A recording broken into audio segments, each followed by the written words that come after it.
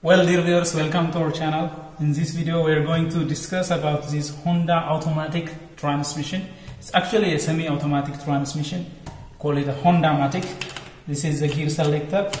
Here we have the input shaft, and here we have the stator reactive valve regulator assembly.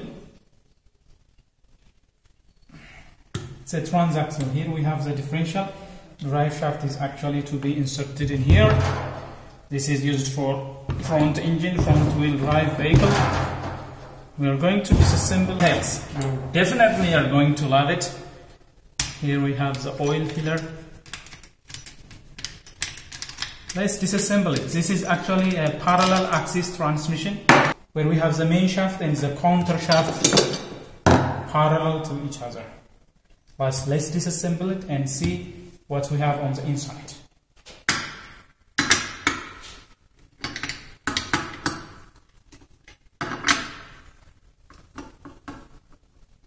Here we have the speedometer connection line, and you see there are oil lines coming to the different plugs.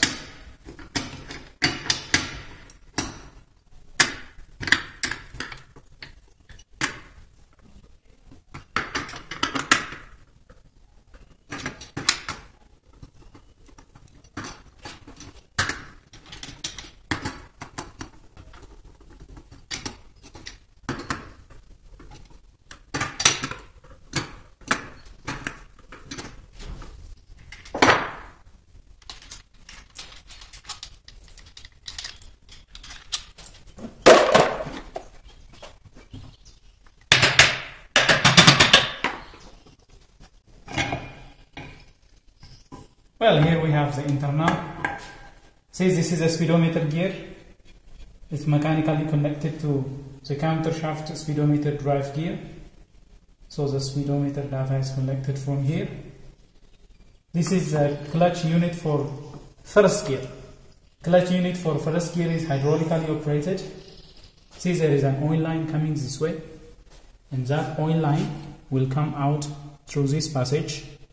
And this passage is connected to this hole. So when hydraulic pressure is there, this clutch unit will connect the speed gear to the shaft. So the gear shifting is done hydraulically. This is a speed gear for first gear on the counter shaft. It is a spline to the shaft. Let's have a closer look.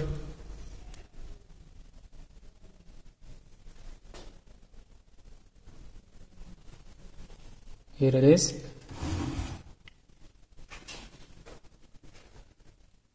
See the oil passage.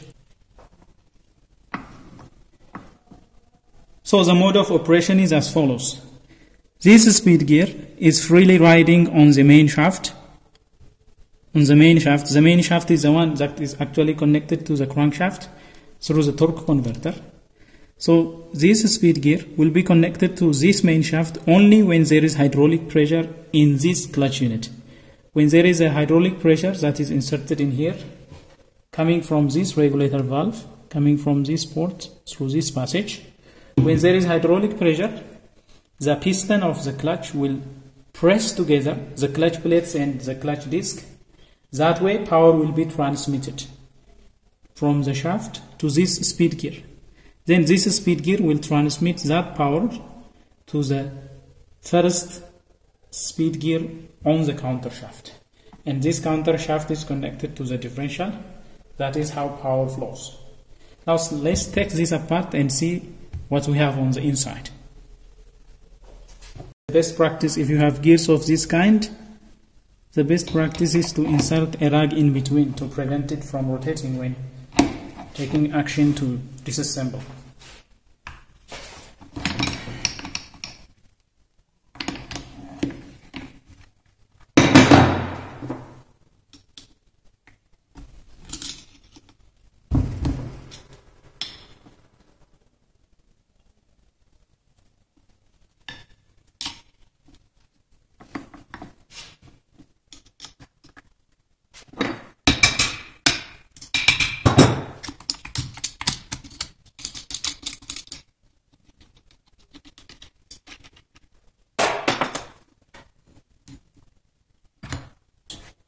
So you can see this is speed gear for first gear, and it is splined to the counter shaft. So this is a direct mesh, it is splined. Now let's disassemble this and see what we have. This is a speed gear. The speed gear is actually running free on the main shaft, and we have a bearing, needle bearing in here, and here we have the clutch unit. This is a clutch drum. It is splined to the shaft, to the main shaft, and back in there we have a piston. There is a piston. When oil is introduced between the piston and the drum, the piston will be moved to this side. When the piston is moved to this side, it will press the clutch plates onto the clutch disc. The clutch disc is connected to this gear, whereas the clutch plates are connected to the drum. Let's remove the snap rings and see those internal details.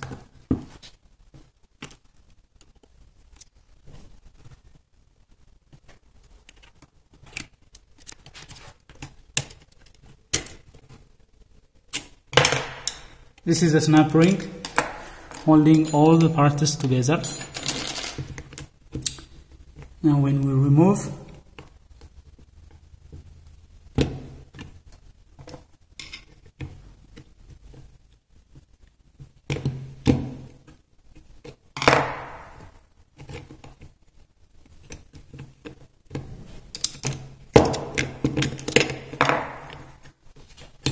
see, this is the external clutch plate.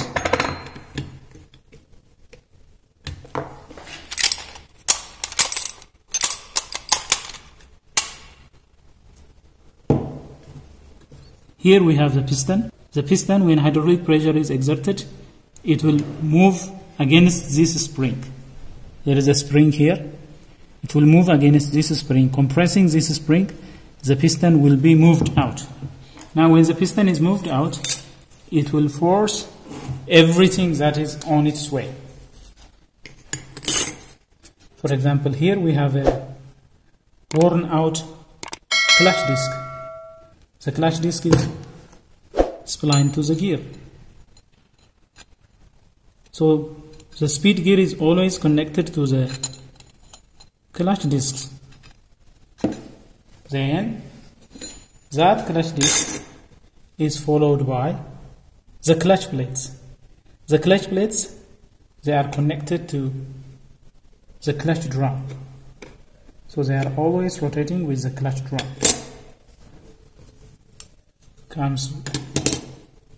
So this is how it is. So when hydraulic pressure presses this together, due to the friction that is taking place between the clutch disc and the clutch plates, power will be transmitted to the speed gear. Power will be transmitted from the clutch drum to the clutch plates, from the clutch plates to the clutch disc, then from the clutch disc to the speed gear. When that hydraulic pressure is removed, however, there will be no power transmission. The amount of power that is transmitted depends on the amount of force that is clamping this. So when there is large hydraulic pressure, it means there is much power transmission.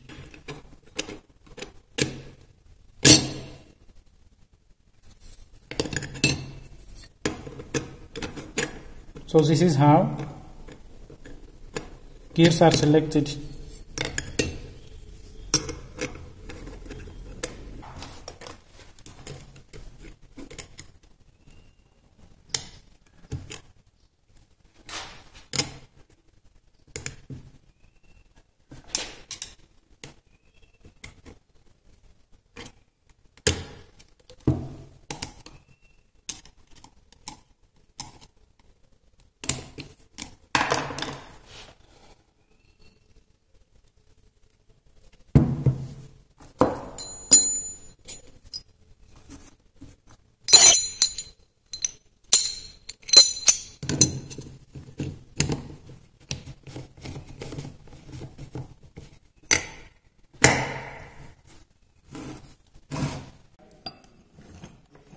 when we compare with this manual transmission type, on this manual transmission type, power will be transmitted when this shift sleeve slides over the hub and then connects the gear to the hub. Look, when this is sliding, now this gear is running free. But when the sleeve slides and joins the two,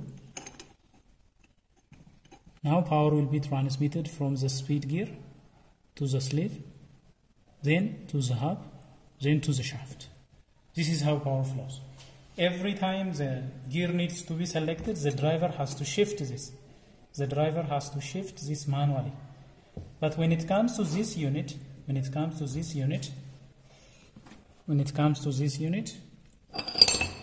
this clutch housing is connected to the shaft with a spline. Is splined to the shaft. It is splined to the shaft, and when hydraulic pressure is there, now the gear is moving free. But when hydraulic pressure is applied, this hydraulic pressure will clamp the pressure plate to the friction disc, and that will transmit the torque. So shifting here is done by a hydraulic fluid. Shifting here is done manually by selection of the gear. So when the fork is sliding this sleeve, only then power will be transmitted. So this is the difference. Instead of manually shifting gears, here hydraulic pressure is doing the job for us. Now let's proceed to removing these 12mm bolts and see the internal details.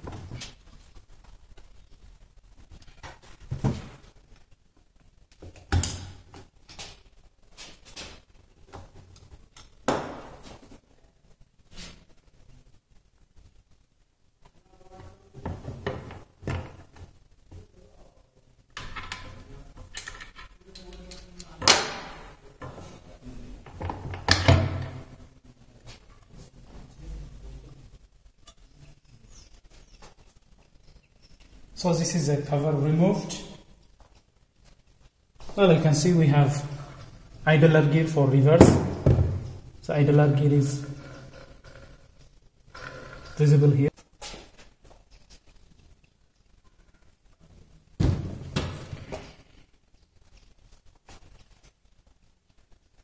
Well, when you look at here, we have the counter shaft that is connected to the differential, and this is the main shaft.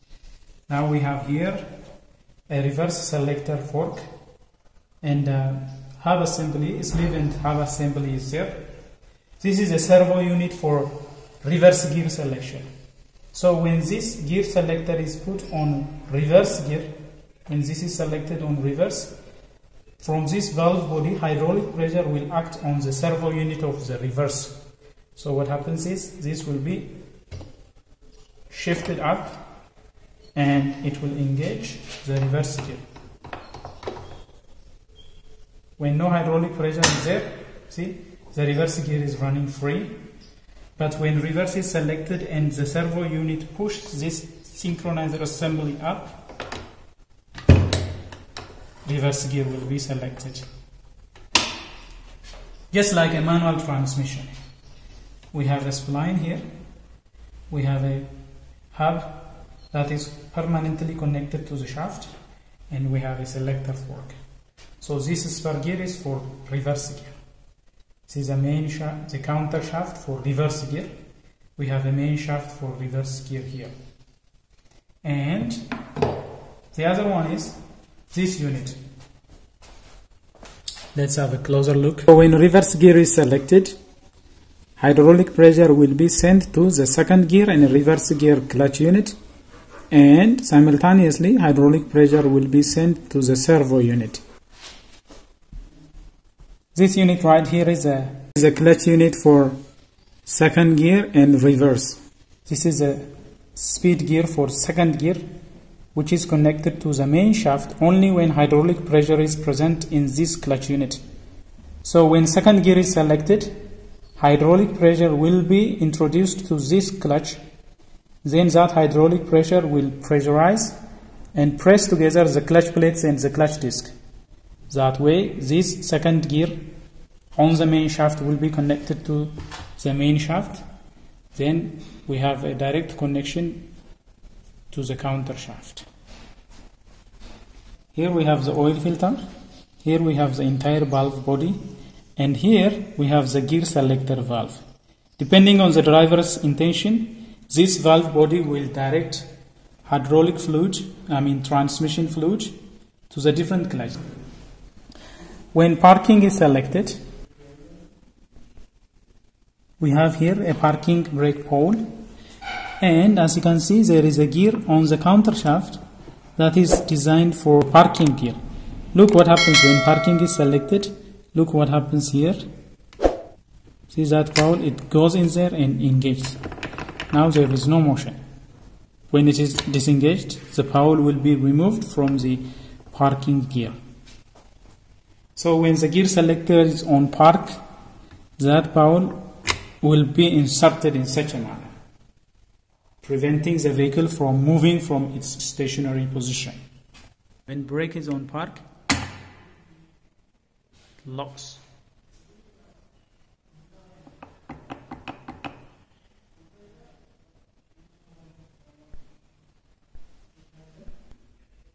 So this way, vehicle motion is prevented.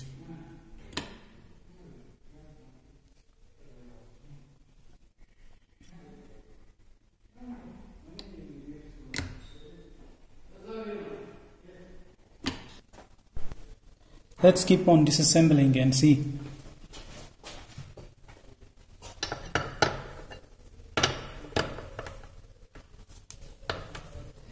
This is a shift fork for reverse brake. The servo unit is in here.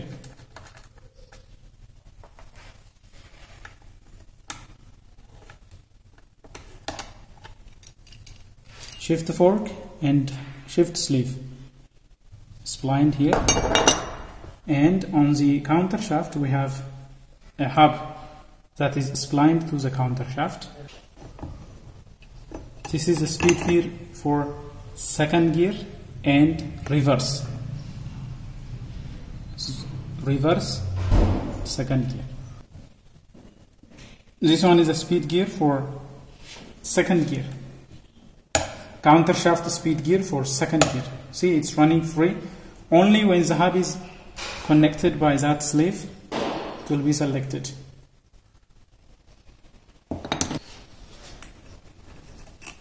Needle bearing,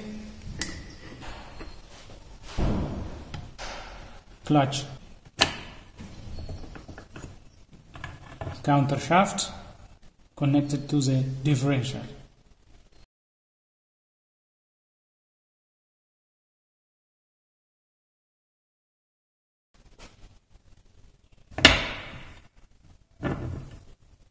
This is the differential unit. Both side gears. Drive shafts are inserted in here. There is a spline on the side gear. Similarly, there is another shaft insertion on the other side.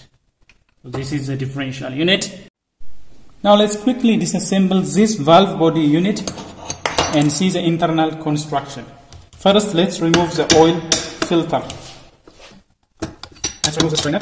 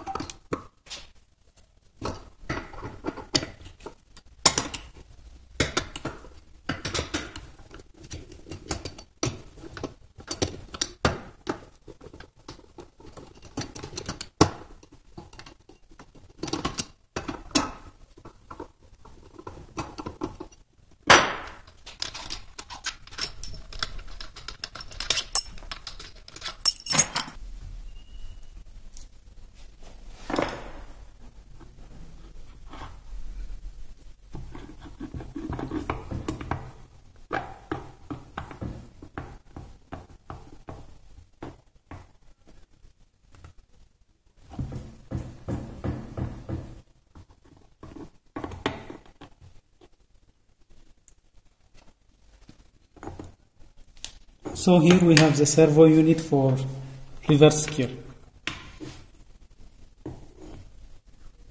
Only when reverse gear is selected, hydraulic pressure will act on this servo piston and the shift lever will shift to the reverse gear. Otherwise, due to the return spring, the shift assembly will go down and that will put the gear assembly on second gear. Now let's remove this regulator and see what we have.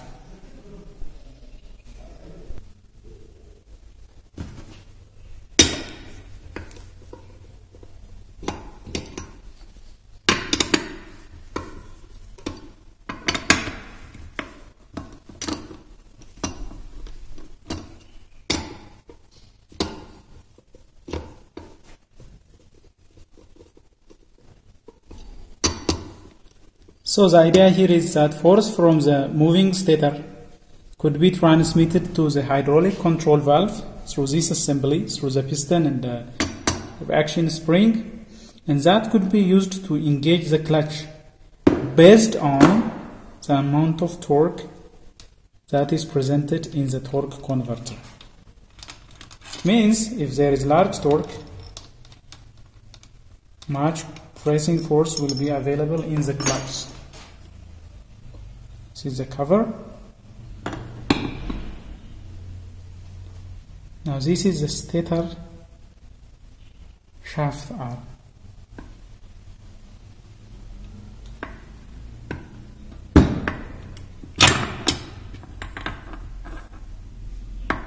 This is the stator shaft arm.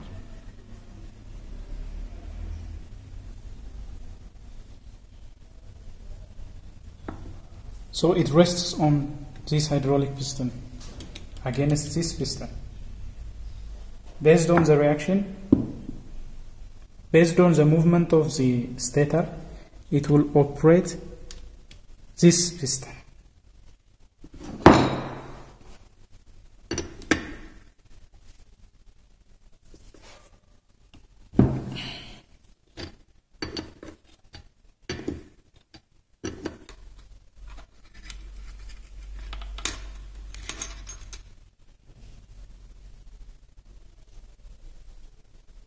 So this is where that bolt is used to be inserted.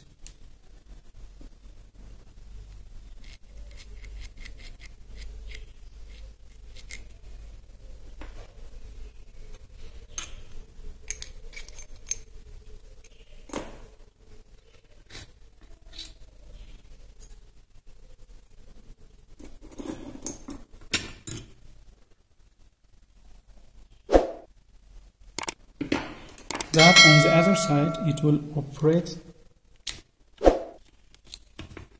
this valve. So this valve is actuated based on torque that is available in the torque converter.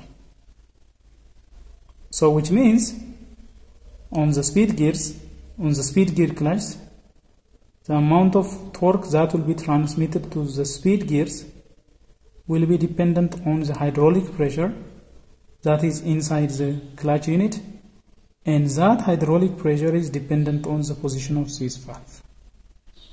So that is how The entire journey can be done only by second gear if you want. Or if you are driving in town, say for example if you are driving less than 35 miles per hour, you could select first gear only. This is what makes this transmission semi-automatic. Gears initially will be selected by the driver. The driver can select first gear, and then if the vehicle starts to be driven beyond, for example, 35 miles per hour, the driver has to shift to second gear. That is the only time the input of the driver is required. There is no need of depressing clutch pedal, no clutch on here.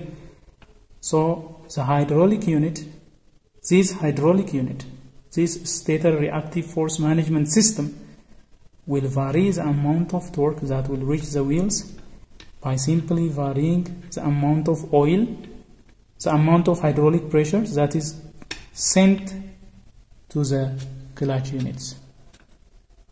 So this is how it operates.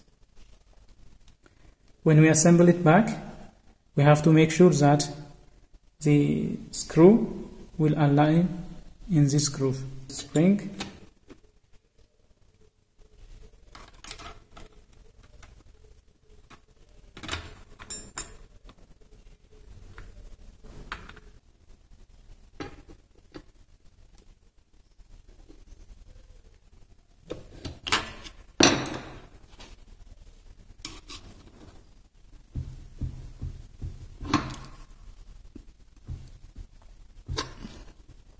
You can see that if it is aligned perfectly, we have this play. Well, the remaining thing that we have underneath here is simply a valve selector and oil passages. So this valve, simply it guides oil to the different passages depending on the gear selected. For example, if first gear is selected, hydraulic pressure will be directed to this passage. Then from here, with this kind of arrangement, it will go to the first gear clutch.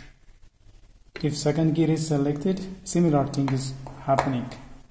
And beneath here we have gear valves, gear pumps. We have gear pumps. Let's remove those and have a look. First, let's engage this valve. Let's remove this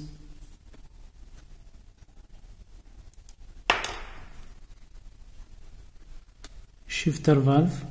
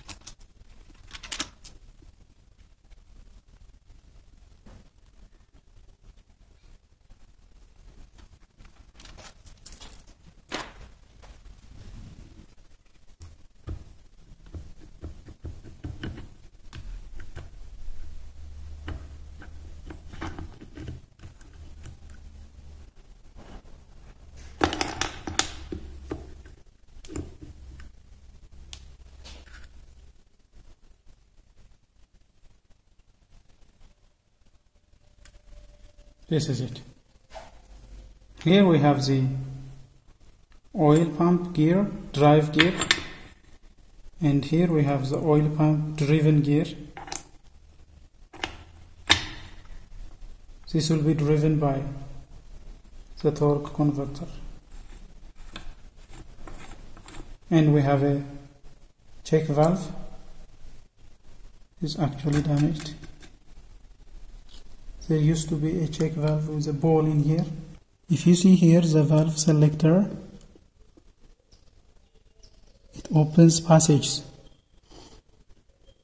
It opens passages that will allow oil shifting depending on the gear that is selected.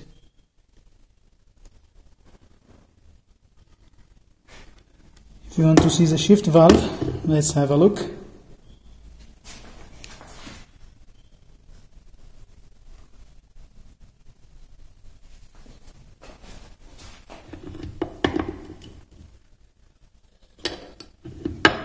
This is the shift valve.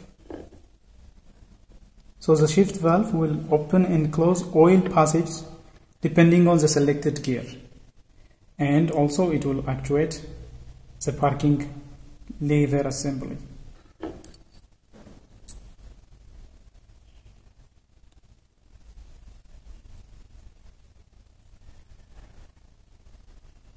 This serves as a lock-up mechanism for selected gear.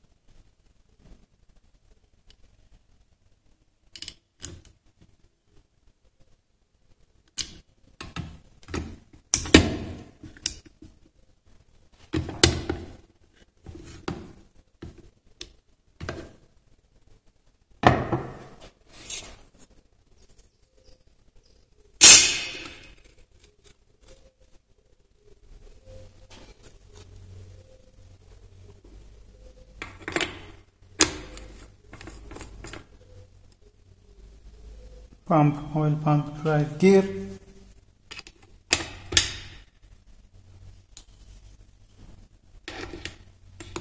Oil pump driven gear.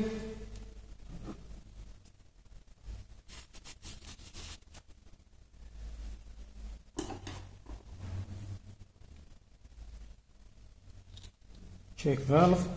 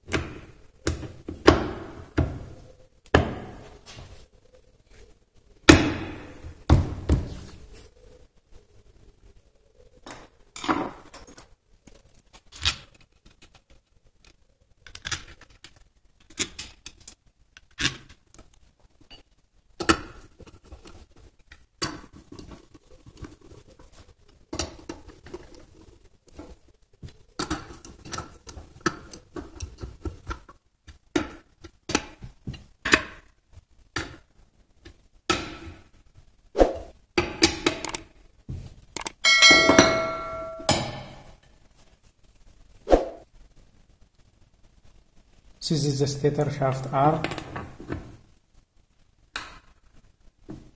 We have the stop pin.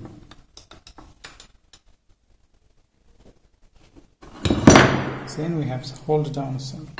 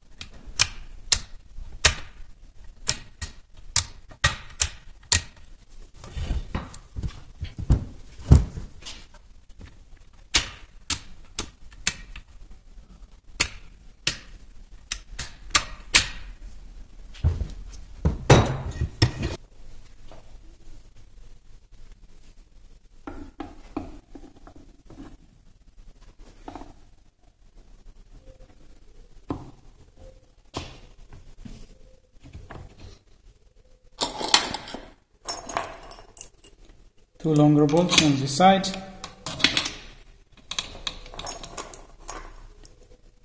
three shorter bolts on this side.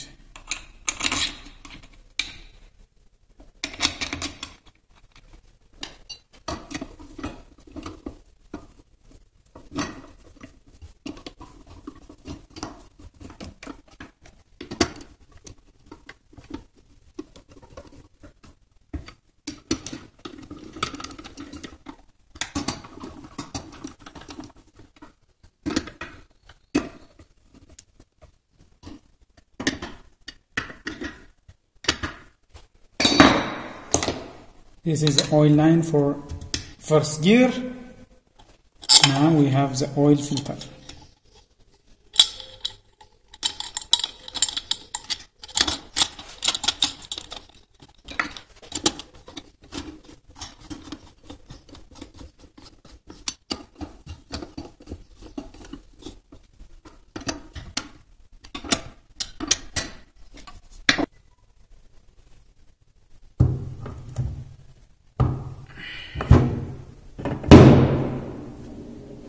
Differential,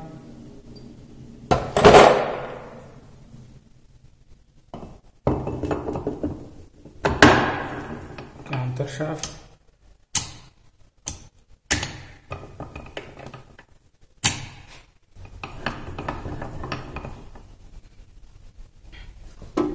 this is the main shaft.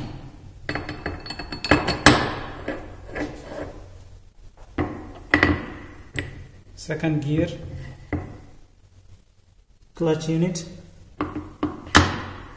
second gear, speed gears, clutch unit,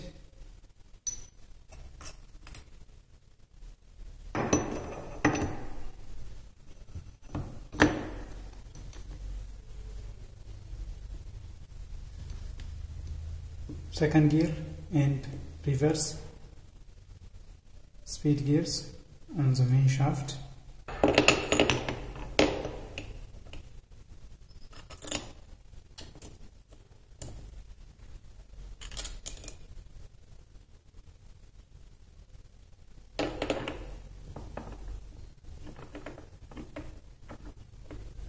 Clutch hub for second gear and reverse.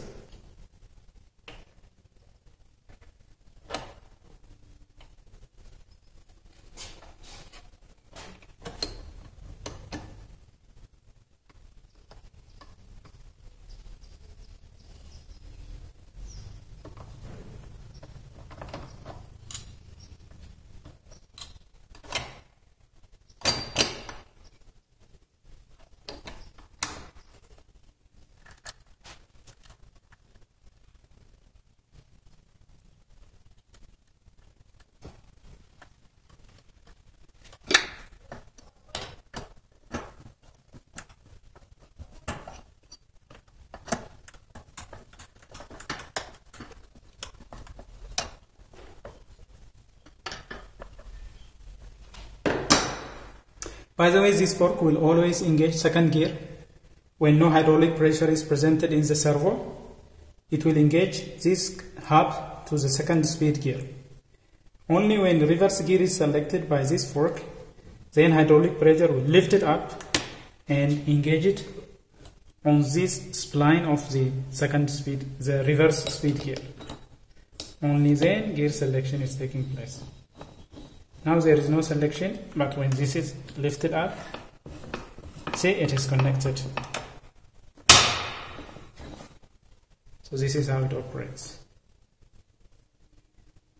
Now let's put back the cover. This is the oil line.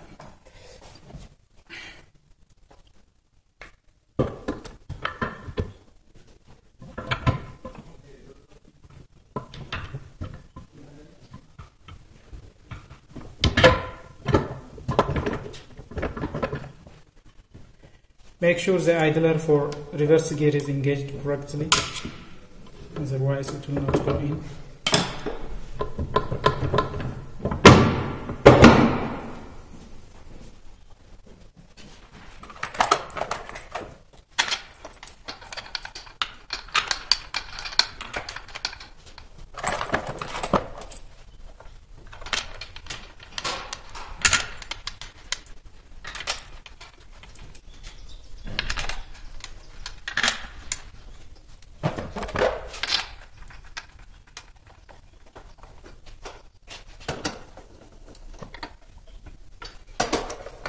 whenever you are tightening surfaces of this kind, it's a good practice to tighten from opposite sides.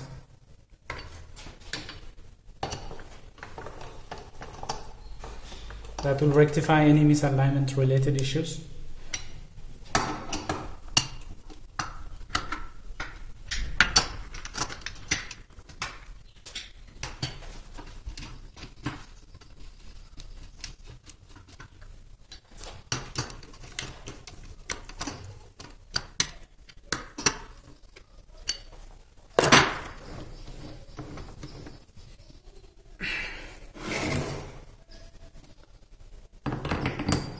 Speed gear, first speed gear,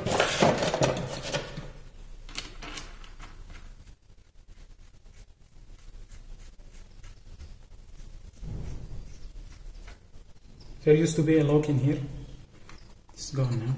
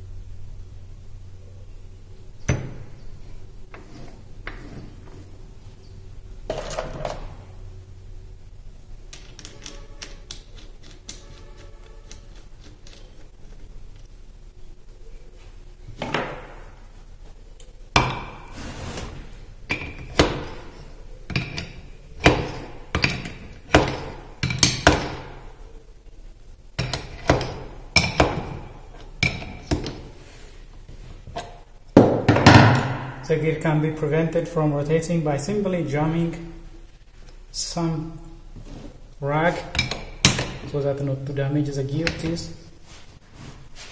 As you can see, it's holding it in place.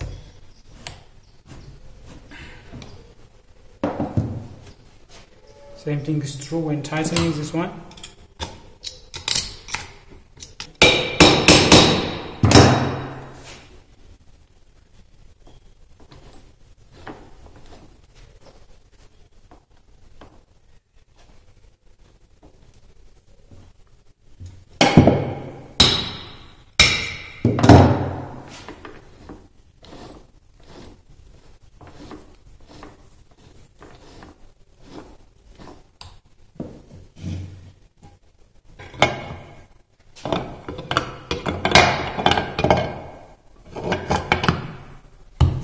And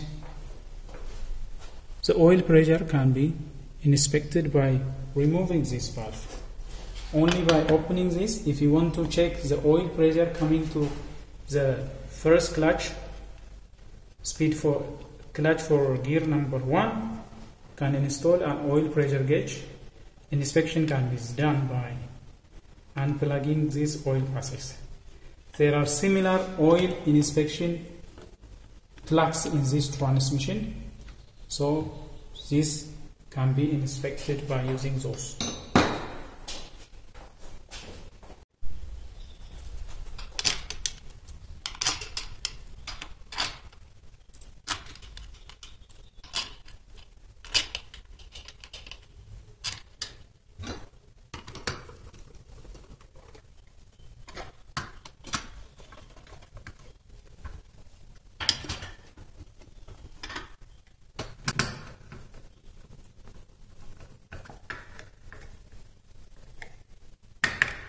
So this is all we have for you. Thank you for watching. If you like this video, please smash the like button. And if you are new to this channel, don't forget to subscribe. Leave a comment on what you felt. And if you want me to do video on another subject, mention it in the comment section down here. And thank you for watching.